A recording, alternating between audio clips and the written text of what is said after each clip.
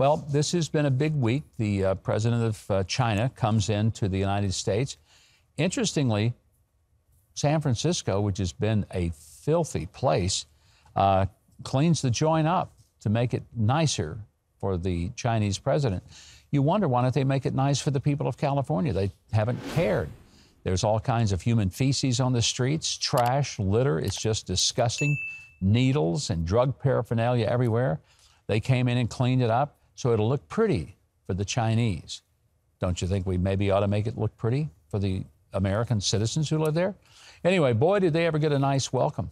So this is just a little view of the Chinese delegation arriving. You can see all the people waving the communist Chinese flag, which is just bizarre to me that the streets of San Francisco are lined up with people waving a Chinese flag. What the heck is that about? You know, I don't get it. Same people probably would not be waving an American flag. That's even sadder. These are some of the folks that would take a knee during the national anthem. But communist dictator shows up and they wave his flag. Go figure. Israeli Defense Forces killed a terrorist. And what's interesting about this particular elimination of a terrorist was, you remember that young lady that you see on your screen? Now, there's a blurred image of her lifeless body in the back of a pickup truck, basically having been stripped naked and driven through the streets of Gaza, where these peaceful Palestinians, as we're told they are, spit on her and made light of the fact that she was brutally and viciously murdered. This is just a horrific kind of reason that I don't have any sympathy for Hamas, and I really wish that more people would understand Israel doesn't have a choice but to eliminate these evil, evil people. And I'm sad, I'm genuinely sad that innocent people are going to be killed. But I also want to remind you that the Palestinians overwhelmingly elected Hamas to lead their government. So even though I say they're innocent, and they're innocent of any crimes, they're not innocent of having empowered Hamas because they voted these people in. Maybe they did it out of fear, but they did it. And now they're reaping the consequences of having put these people in office.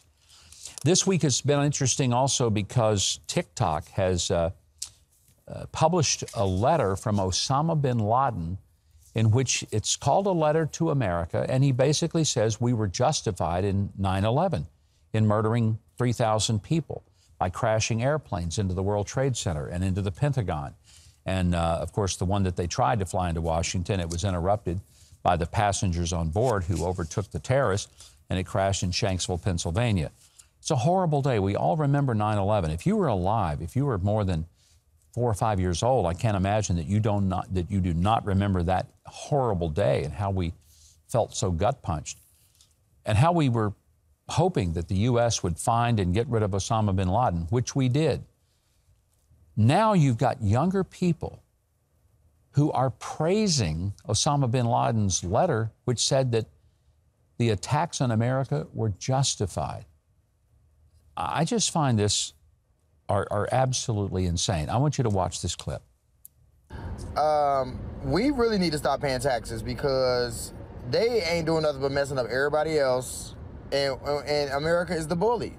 And it's sad because they have brainwashed us to think that we was the best country on the planet. It is just insane because this letter is so well written and so reasonably structured in an argument. Because the only acceptable violence is violence by the occupier. So please keep that in mind when reading the letter. If this is our future, we're toast. If what we just saw represents the mindset of the people who are going to take over this country and run it, and they're the future of America, kiss her goodbye, because these people are idiots. They have no sense of history, none whatsoever.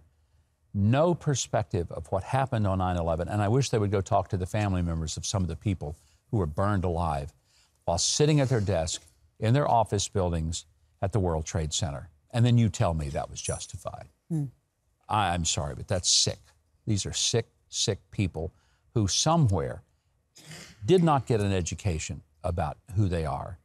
And if they hate America this much, then get the heck out of here. Let's buy them a plane ticket. My tax money, I will gladly use any of it to get them a one-way ticket. You want to go to Gaza? Saudi Arabia, Qatar, fine, we'll send you where you want to go, but you ain't coming back. One-way ticket. Get the heck out of here. You hate us this much, you don't belong with the rest of us. And we don't need your taxes because we don't need your totally insane attitude.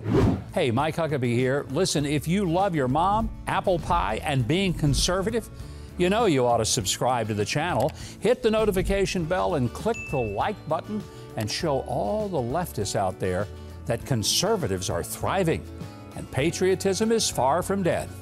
Am I pandering too much? No way. I'm just getting started.